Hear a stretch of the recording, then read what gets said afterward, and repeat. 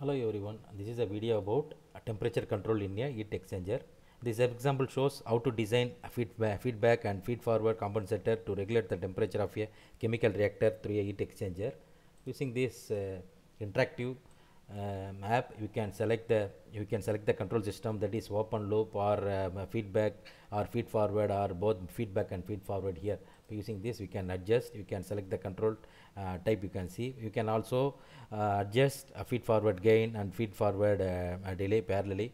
In this heat exchanger temperature control demo shows this response of feed forward control system, that is tank temperature versus time, and also it shows the disturbance and temperature T and the control signal V. Especially this example shows how to design feedback and feed forward compensators to regulate the temperature of a chemical reactor through a heat exchanger. Here this heat exchanger process, the chemical reactor called stirring tank is depicted here. And the tap inlet delivers liquid to be mixed with the tank. The tank liquid must be maintained at a constant temperature by varying the amount of steam supplied to the heat exchanger, that is bottom pipe via its control value.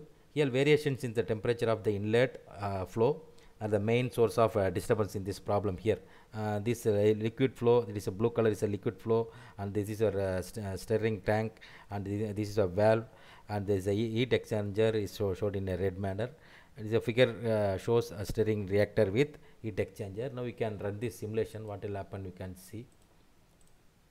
Afterwards the response, we are select the control type is feed forward feedback, that is a FB. Here you can see the top inlet deliver the liquid to be mixed with this tank, and also we can see the graph, that is a response of feedback control system. Yeah, the dotted line, blue lines, it shows the disturbance, and this temperature, this is a T shows the solid line shows the temperature, and this dotted line shows the control signals V here. Then we can see with parallelly, we can adjust feed forward gain, also we can adjust feed forward delay also. Now we can select this feed forward FF control type. Again you can run, what will happen, you can see. Based on that, we can tune the feed forward control and the feedback control gains by using this companion GUI and the Simulink model. Now we can see the response of feed forward control systems. It shows the label here. Now you can use both feedback and feed forward. What will happen, you can see. Now you can see the response of a joint feedback and feed forward control system. Also you can parallelly you can adjust this feed forward gain. What happened, you can see. For example, I am choosing in between the value 0.1 to 1.16, you can see, and the feed forward delay, that is 19.2.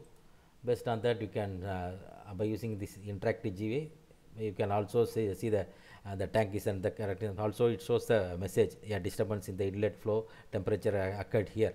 Based on that, we can tune feed forward control. Here directly we can adjust this feed forward gain and feed forward delay here. For example, I am using here open loop. Also this diagram shows the open loop control type. Here now we can see the simulation, what will happen, you can see. Here these inputs are disturbance and set point. Here also this feed forward control and feedback controls are utilized here. Here this plant disturbance GD and the heat exchanger plant also shows that. Here you can get this data in workspace. After successful simulation, you can get this data in the form of heatex get data workspace. It's an interactive simulation shows temperature control in a heat exchanger. Thanks for watching. Thank you.